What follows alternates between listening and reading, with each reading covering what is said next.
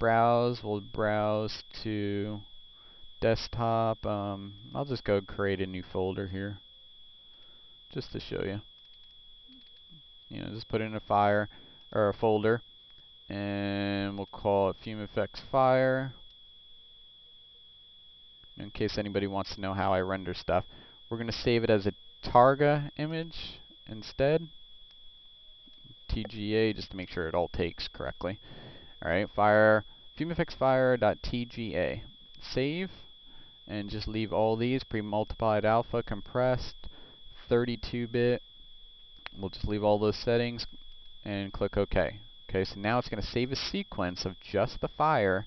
You know, that's why I really like working with elements, so you know, later I can layer them all into After Effects on their own, because you know, if you want the smoke and fire done separately, if you were going to do smoke, you'd want that as its own element, so you can add it in and adjust the smoke just right in the After Effects. If you render this all in one thing on your main render panel here, it's all going to render together and you won't have any control over it. But if you do it in elements, fire elements, and maybe the object you might have in there, you can go and layer them perfectly into After Effects, and you know, you can just adjust. If fire's too bright, you can tweak down the brightness of the fire, and the smoke will stay the same, or you know, the same with the smoke. And your object, it won't affect your object at all. So it's very smart to do this in elements rather than as one big thing. All right, and so basically, I'll go ahead and render this out and bring it in After Effects just to show you. Alright, there, we're loaded again. Okay, go to After Effects now, and we're going to import it. File, just put it to the desktop, a new folder. Going to grab the first one, target sequence, make sure that's checked. Import it, pre-multiplied, it was pre-multiplied. Click OK, and drop it in. And then we have our fire inside After Effects. You can see it's, you know, you can, depending on your footage, you can go ahead and, like for the where I set it pre-multiplied, you can see which one works better with your particular footage. Straight unmated, you can try and see if that looks any different, or just set it, you know, as we rendered it, pre-multiplied. Make sure your frame rate was correct and everything. Square, yep, 30. Alright, so depending on, you know, your background, but yeah, that's, you know, how we get the fire. Changed 32. Back, alright, so everything looks fine. Fire looks good. And we have a nice fire. And like I said, just, you know, once it's in After Effects, you can do what you want with it. Scale it down, change the colors, you know, if you want, or just change the colors. And it's you know, kind of sometimes better to tweak the fires even more inside of After Effects. You know, if you're looking for a specific fire, but you know, you can't really colorize, because then you get, you know, you get too blue of a fire. That's why it might be better to do it in max, so you get the exact color. You know, you can just do it from here, but you know, I added the blue in there, so when you tweak the red and stuff, it's, you know, not giving that blue fire unless you create two. But having those different colors in there is not working. Or you can do a color replace and all that, but it's better, you know, if you try to get the fire as close as you can in After Effects, I mean 3D Max, and then you can tweak it even more, maybe add some more color to it, make it more redder, darker, you know, depending on what you want. Duplicate, just messing around in here. Multiply, just to make it look a little bit.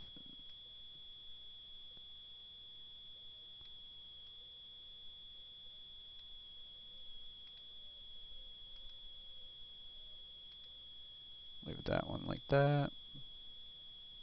See how it looks without any. It's not too bad.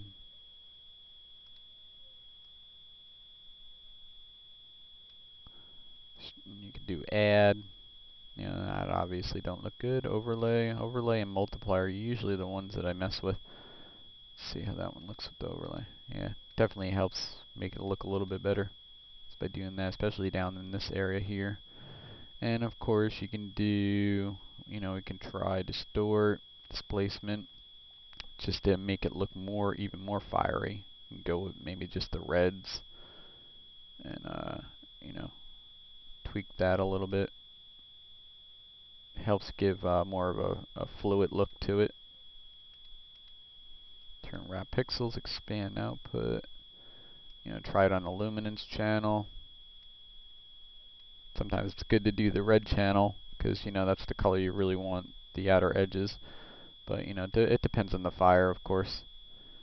You know, maybe that's too much.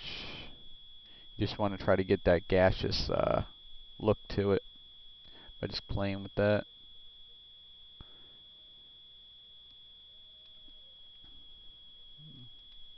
Let's go ahead and just turn one on, set it back to normal just so we can see this better because I have multiple layers and it's kind of hiding what I'm trying to show you here. You know, so this is what I mean when you're bringing in the After Effects, you can, you know, do a lot more to it to make it look even better. So just trying to make it look a little bit more 3D-istic and fluidy. Let's try it on the red again. Maybe you can see red and luminance is fine. But, you know, here's displacement off and on. You know, it definitely adds a better look to it, you know, when you go and do it. So it's definitely more of a gaseous look. We'll see how that looks. It's definitely not too bad of a fire, that's for sure. Like here, see, and just by adding that little displacement in there, you know, it definitely helps. And let's go ahead and do some. Make sure we're on the right one here. Yep. Add some vector blur to it and see how that looks.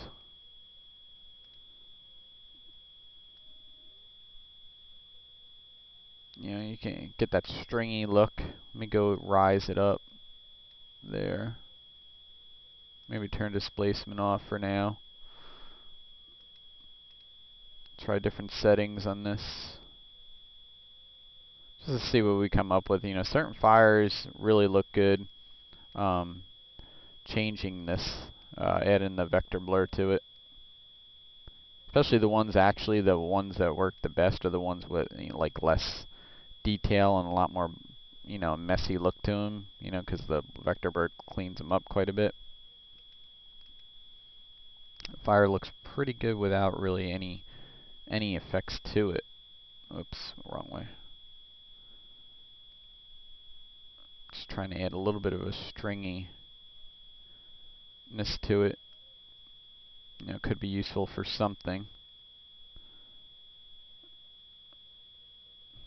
Oh, I mean, other than that, I mean, I think the fire looks fine. Obviously, without it, you know, we're just see, it just adds, you know, vector blur helps tighten these strings up a little bit more. You know, if you have like a really blobby fire, you know, that's what I was kind of trying to show you. So, you know, you can get away with, because that's what I was going for, to add the tendrils in there. And if you have a blobby fire, you know, it helps to use this to bring that out. Let's try just the reds, see how that looks.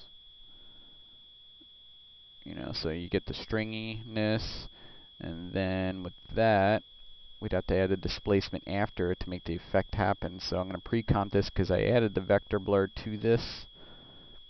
So in order for displacement to know I did those changes, you have to pre-comp this with the effect on it. So I'm going to go to Layer, Pre-comp, move all attributes, okay. We're not doing anything with the lower layer file. So now, if we add a displacement to this one to store displacement, now it knows we made the changes. And we have, you know, the tendrils are there, basically. So, you know, that looks pretty cool. You know, you just start off at 0 and just adjust it. you know, certain direction depending on how